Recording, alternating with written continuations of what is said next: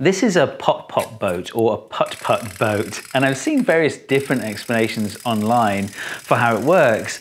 So I thought, you know, the only way to know for sure is to build a transparent version. This channel is rapidly becoming the transparent version of things channel. But anyway, let's have a look at the regular putt-putt boat first. You've got this little tank here with two pipes coming out the back. And if you follow those pipes, they come out at the back of the boat under the level of the water. The first thing you have to do is fill the tank and the pipes with water. You then need to light a fire under the tank.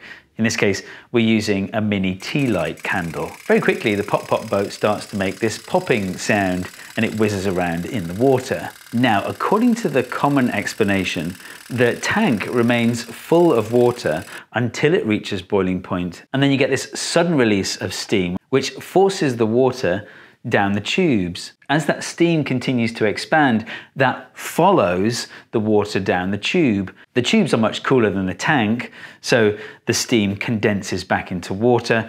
That reduces the pressure inside the tank, and so the water is sucked back into the tank. All the steam condenses, and you're once again left with a full tank of water. Once back inside the hot tank, boiling happens again, and the whole cycle continues. But with the glass version of the putt-putt boat, we should be able to see if that's actually what's going on. The first thing you notice actually is that it's quite hard to fully fill the tank with water with no air trapped inside there. Look, if I don't make any effort to tilt the boat in funny ways to remove air bubbles, this is how much water you get in the tank. Most of it's actually air. It is possible to get rid of almost all the air by tipping the boat upside down whilst you're squeezing water in until you essentially flush the whole system with water. But you don't do that with the metal putt-putt boat. So my assumption is actually there's probably a big bubble of air inside the metal putt-putt boat during operation. The first thing you notice as the tank starts to heat up is that this little pocket of air gets bigger and bigger. Thanks, by the way, to Leigh and the scientific glass-blowing team at the University of Southampton for making this boat. So I imagine two things are happening here. That little bubble of air is expanding because air expands as temperature increases, but also some water vapor is being created, even at these temperatures below the boiling point of water. The gas cavity continues to expand until it reaches these two tubes.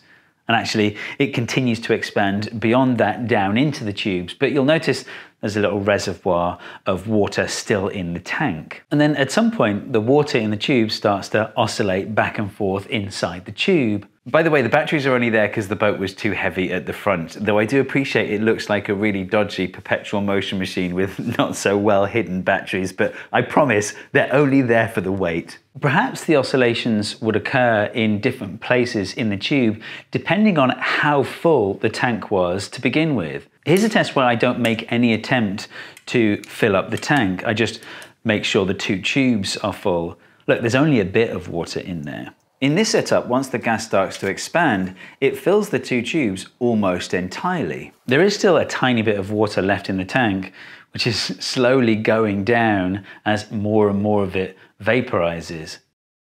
But eventually you do seem to get some oscillation right at the very exit of the exhaust pipes. And that does seem to be enough to get the thing moving. But to go back to the full tank test, well, the oscillations still happen inside the tubes, not in and out of the tank. So, at least with this version of the putt-putt boat, that's where the action is. On the surface, this seems quite different to the description you tend to see online, where the tank fills up with water, then fills up with steam, then fills up with water. But although the reality looks quite different, I believe the method of operation is very similar. The best way to think about it, and actually it's not often described in this way, is in terms of resonance. This packet of gas inside the tank and the tubes is elastic. If you squeeze it, it will push back. And so if you do it in the right way, it will oscillate. It will resonate at its natural frequency. A bit like the air inside this glass syringe, boing. But you'll notice that the air resonating inside this glass syringe is very damped. The oscillations die away very quickly. So we need some kind of external energy source to keep that oscillation going. And of course, that energy is supplied by the candle. But how exactly? Well, when you have something oscillating with simple harmonic motion and you want to increase the amplitude, or at least stop the amplitude going down because of damping, then obviously the force that you apply needs to be applied with the same frequency. Like, you need to push and pull at the same frequency, but you also need to worry about the timing. Like, if you push when the gas is pulling and you pull when the gas is pushing, that's not going to work. Whenever the gas is expanding, the engine needs to be applying an expanding force. And whenever the gas is contracting, the engine needs to be applying a contracting force. In technical language, that means that the force applied is a quarter of a wavelength out of phase with the displacement of the oscillator. But where does this force come from? Well, it comes from a temperature difference. And that makes sense. Like, if you just uniformly heated up the gas and water inside the engine, well, some things will expand and the temperature will change, but it won't oscillate. For it to oscillate, you need some exchange between hot and cold regions. That's how any heat engine works. For example, the Stirling engine that I use in my video explaining entropy, link in the card in the description. In this case, as the gas expands into the tubes, well, the tubes are much colder, and when a gas gets colder, the pressure goes down, especially if it's water vapor, because some of that steam will condense back into liquid water, drastically reducing the pressure. But of course, as the gas contracts, it ends up back inside the tank where it's hotter. As the gas heats up, the pressure goes up, and so it expands back into the pipes, and that cycle continues. At this point, you may have worked out that a putt-putt boat doesn't need two pipes. It will work just fine with a single pipe, but having two makes it a lot easier to fill. You squeeze water into one pipe and it expels air out of the other. With the glass putt-putt boat, you don't get the popping sound. That's because with the metal boat, you have this plate of metal on top. And as the pressure goes up and down, that metal plate flexes up and down, causing a popping sound. But there's nothing really flexible about the glass boat, so you don't get the popping sound. The final thing we need to explain is, like, how is it that water going in and out of the exhaust tubes at the back leads to propulsion? Because it's not obvious. Like, intuitively, it's a reciprocating motion. Everything that happens in one direction then immediately happens in reverse.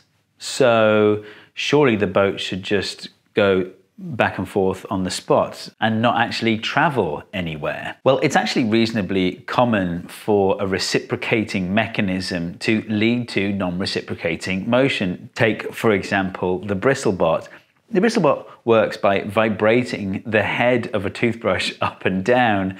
And that's obviously reciprocating motion, but it leads to forward progress of the bristlebot. If I slowly press down on the head of this toothbrush, it leans forwards on the bristles, and if I slowly let go, it leans back up again. And so that reciprocal motion leads to no change in position. But if you do it quickly, well, first of all, I press down, and that causes the bristlebot to lean forwards.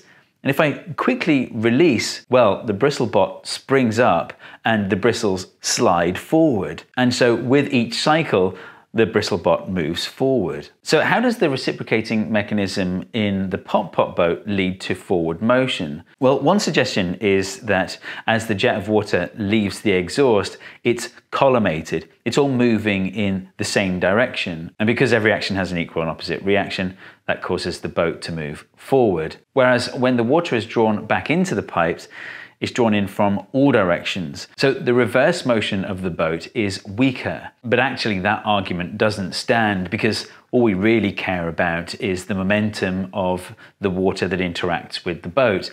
That's the water inside the tube. And it's the same mass of water going forwards as going backwards. The real answer is that after the expulsion phase, the boat can continue to glide forward with the new momentum that it has. Whereas when the water is sucked into the boat, yes, there is an opposite reaction force that pulls the boat back, but at the end of the suction phase, there's essentially a collision. The water slows down inside the tubes because it's colliding with the air inside the tubes, and the air is enclosed within the entire boat system.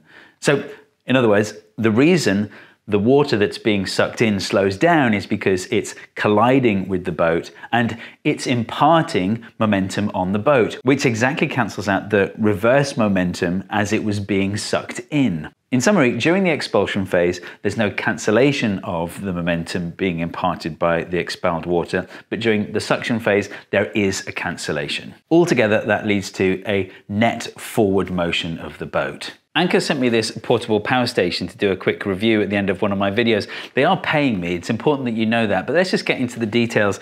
It's the Anker 521 and it's got 256 watt hours of power, so it's an absolute beast.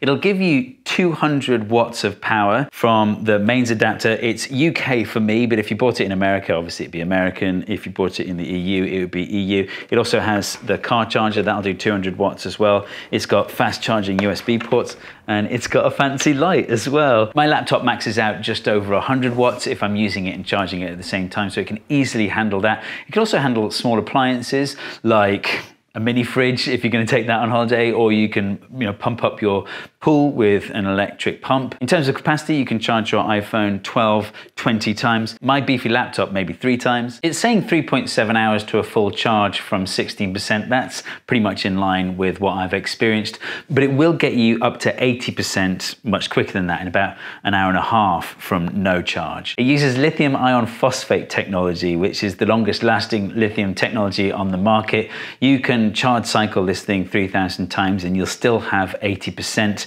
of charge left, which is 6 times better than standard lithium ion technology. It comes with its own charger, obviously, but because it's got a USB-C port for charging your devices, you can actually do it in reverse. You can charge the power station from USB-C as a backup option. I'm often in the market for this kind of power pack, and as you can see, Anker is the name that I look out for. And that's not just me. Anker is recognized as the world's #1 mobile charging brand. They've been in the business for 10 years. They've sold over 200 million products in 146 countries. Next time you go on a camping trip or a weekend away, think about taking one of these things. And when you're not camping, keep it in your home in case of a blackout. The link to buy the Anker 521 portable power station is in the description. I hope you enjoyed this video. If you did, think about watching this video next. It's the one the algorithm thinks you'll enjoy the most.